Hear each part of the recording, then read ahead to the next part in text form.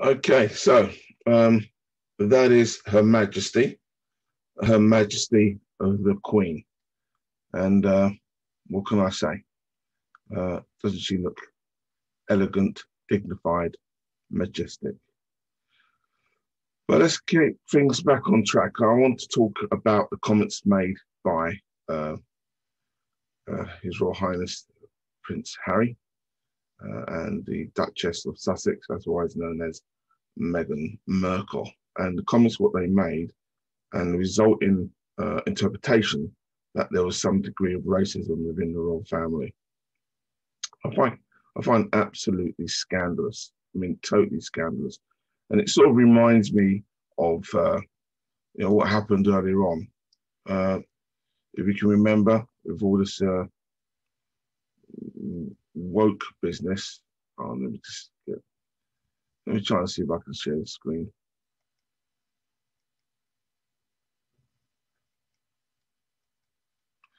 So if you can remember all this stuff, what happened in the summer of last year with the Black Lives Matter and, the response to it of just going around tearing down monuments for the sake of tearing down monuments. I've got something to say about this, and I want to say it now. So, just because somebody discusses what their baby may look like, or what their grandchild may look like, or what one of the family's new child might look like, doesn't exactly make them racist. Yeah, have a look at Boris Becker's children. Yeah, Boris Becker, ginger-headed guy. Yeah, relationship with a black woman. Had a how can I say, a fling with a black woman in a cupboard. I understand, and the resulting offspring is a wonderful picture and quite obscure, if you like. I don't know, but who knows how the genes are going to mix up when the baby comes out? Who cares? Yeah, just to discuss it doesn't make you a racist. That's what really gets me. It sort of annoys me because the word racism is just bandied about with people who have no idea, no conception of it. They just don't. They really don't. Yeah. Anybody who knows me knows that I do not tolerate racism in any shape or form. Okay. So just so to say something that's explosive, as in, we were really concerned that they were making comments about what Archie, how dark Archie would be. That is a complete misunderstanding, totally taken out of context of some sort of conversation. Yeah, if the royal family were racist, number one, the Queen wouldn't have danced with the African gentry during the time of apartheid. Yeah, in Botswana, for example, the Queen has very close ties with the Commonwealth.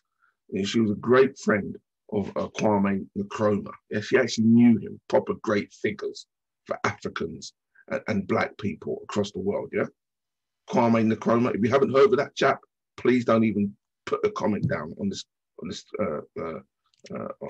video, because that just really make me mad. Yeah, she look how the royal family welcomed and embraced the Obamas, President and Michelle Obama, the First Lady.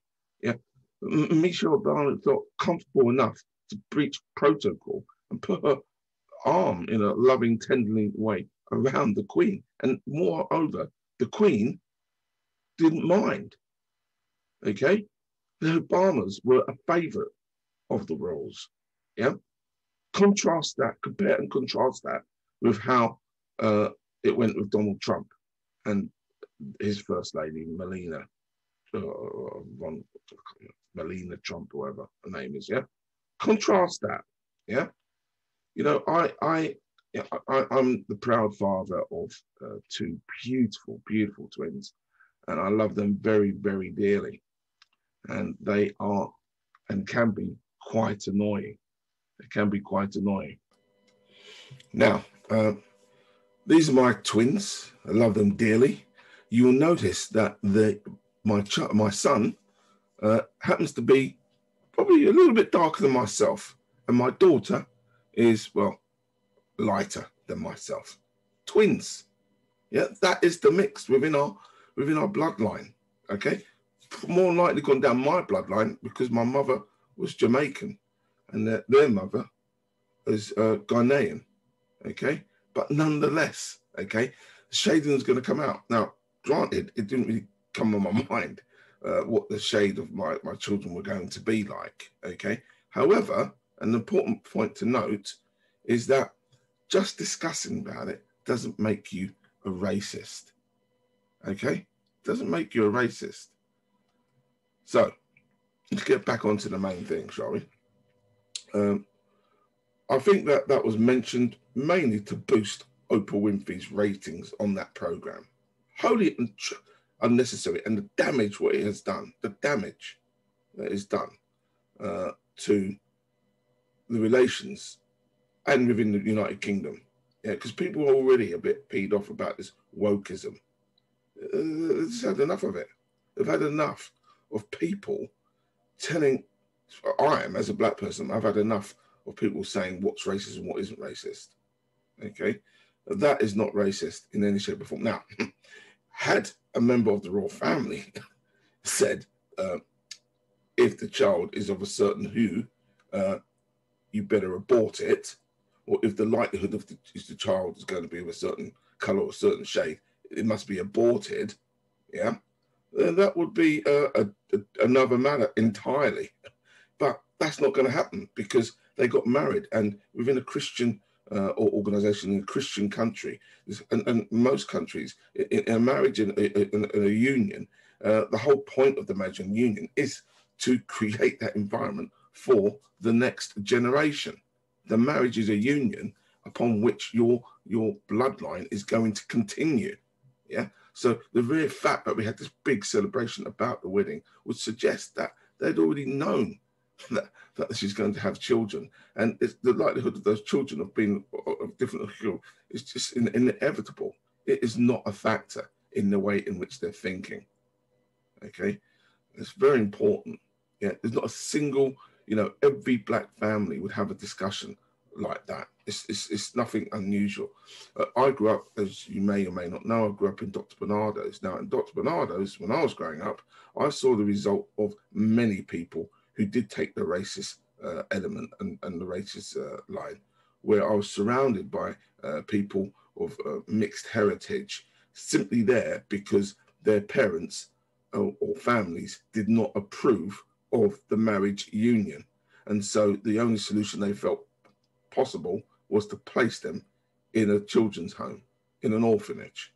Okay, that's the reality. Yeah, not some sort of little wondering discussion as to, I wonder what color Archie's hair is going to be because his father's got ginger hair, and does it go down the line? Or, I wonder whether he'd be a darker hue or a lighter hue or cross the line or something. I would imagine that sort of conversation probably came from Meghan Markle in the first place. What with America and their tradition of their, one drop of blood rule. Yeah. But certainly in the royal family, that's just not the case. Yeah. The Queen's private inquiry, I can't remember the actual wording of it, but her representative from the army was a Ghanaian. Yeah, it was a Ghanaian. Yeah. So how does that work out? Yeah, how does that work out?